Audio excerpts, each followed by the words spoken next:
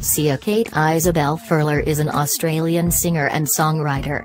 She was born on December 18, 1975 in Adelaide, Australia. Her father, Phil Coulson, is a musician, and her mother, Loan Furler, is an art lecturer.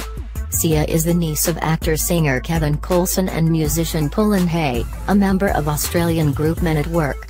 Sia said that as a child she imitated the performing style of Aretha Franklin, Stevie Wonder, and Sting, who she counted as her early influences. She attended Adelaide High School. Sia has suffered from depression, addictions to painkillers and alcohol, and had contemplated suicide, going as far as to write a suicide note. In 2010, Sia's official website announced that all scheduled promotional events and shows had been cancelled due to her poor health. She cited extreme lethargy and panic attacks and considered retiring permanently from performing and touring. According to her Twitter account, she was diagnosed with Graves' disease, an autoimmune disorder characterized by an overactive thyroid. Later that year, in an ARIA Awards interview, Sia said her health was improving after rest and thyroid hormone replacement therapy. Sia married documentary filmmaker Eric Anders Lang at her home in Palm Springs, California, in August 2014. The couple announced their separation in December 2016. Sia is a cousin of Australian Christian rock musician Peter Furler.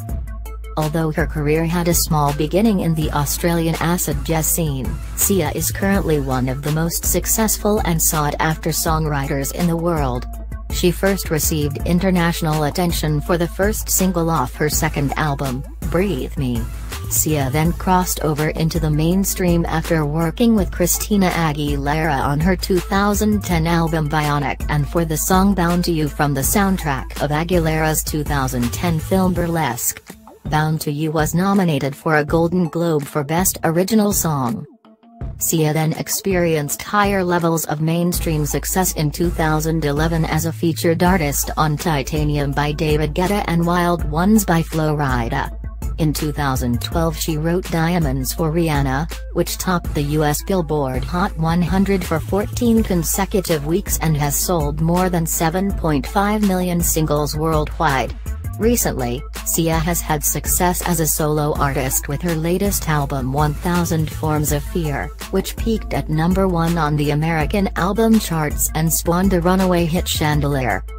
Sia Furler's net worth is currently estimated at $20 million. Most of her earnings are due to residuals from the numerous pop hits she has written over the past few years, including the previously mentioned Diamonds and others such as Beyoncé's Pretty Hurts and Britney Spears' Perfume. Sia sells home in Las Vegas for $4.75 million 4 months after buying it.